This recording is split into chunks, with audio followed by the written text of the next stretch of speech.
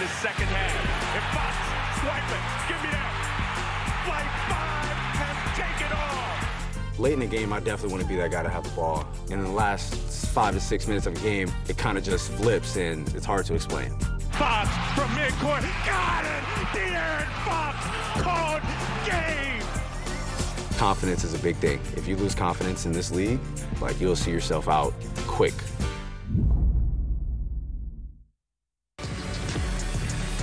What player of the year? De'Aaron Fox. Hey, so here's what's going on Thursday. Bottom of your screen, Suns and Clippers going to be on NBA TV at 10:30. We've got the Sixers and Nets hitting the air at 7 o'clock. And then we've got the Kings and the Warriors, and you can imagine most of the talk surrounding that series was about Draymond Green's suspension. Everybody knows he's going to occasionally, tip over the edge, and his emotions get the best of him, and that's part of it. You're not going to be able to put your arm around him and calm him down and say, okay, let's move forward from here. It doesn't work that way. But like I said, it's okay. We feed on that, and that's what helps us win. We've been here before, and we got to play a game tomorrow night. Once these decisions are made, there's no appellate court. It's over. So you can react however you want to react, but it doesn't change the fact he's not playing, and we got a game tomorrow night. We don't have a single championship here without Draymond Green, and that's the truth. He's crossed the line over the years, and that's part of it. We will go to bat for Draymond, and go to battle with him every day of the week. Game 3 without Draymond Green tomorrow night. The impact, Kenny? Well, I don't know if his impact was being felt yet in the series in terms of a positive effect, the things that he does well. I don't think the things that he's doing well was affecting the Sacramento Kings to this point anyway, honestly. They would have, and they could, especially at home. But, Sabonis has played well. De'Aaron Fox, Malik Monk.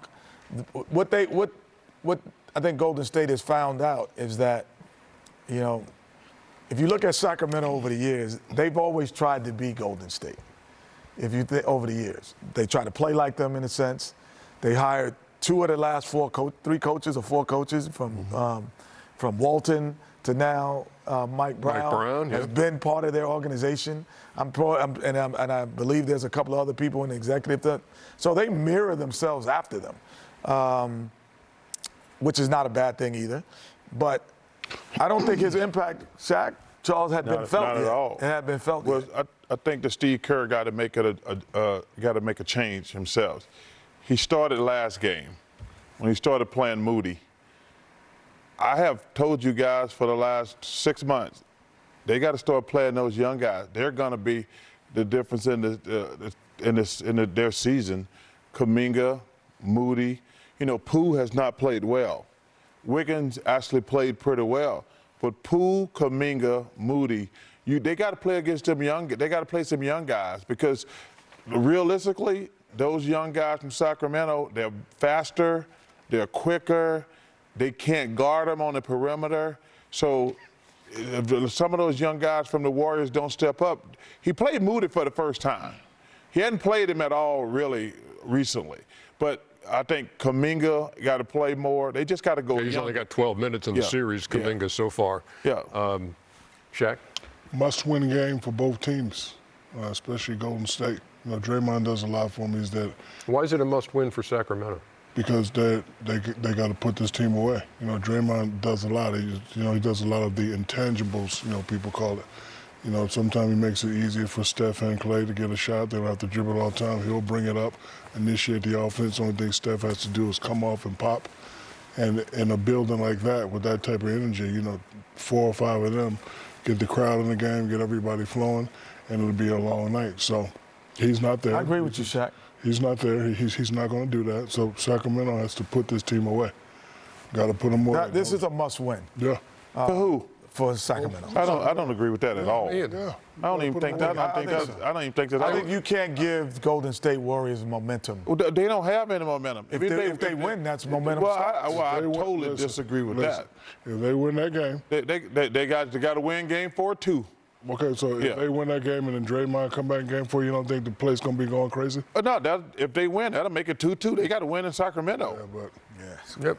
This is true. Yeah, they got to win in Sacramento. I think it's must win for Golden State, no doubt. And they've been awful on the road all year.